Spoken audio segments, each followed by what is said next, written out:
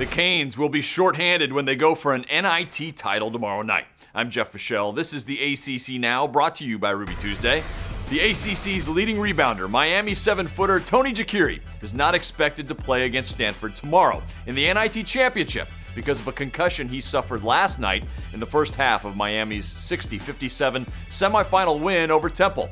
So can the Canes win despite Jekiri's absence? Miami fans, tweet us your prediction at the ACCDN. Angel Rodriguez was out of the lineup as well last night for the third straight game because of a wrist injury, but Sheldon McClellan stepped up and led the Canes back from being down to Temple by as many as 11. He had 16 points and 11 rebounds.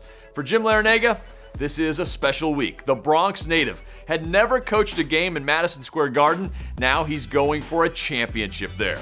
Because I know you're curious, KenPom.com has Stanford winning by 1 point, 69-68. On NCAAGameSim.com, I simulated the matchup 50 times. Yes, 50 times. I have no life. The average score is 70-69 Miami. So yeah, expect a close one. What is your prediction? Tweet us at the ACCDN. Tip-off is Thursday night, 9 p.m. I'm Jeff Fischel. That's the ACC Now, brought to you by Ruby Tuesday.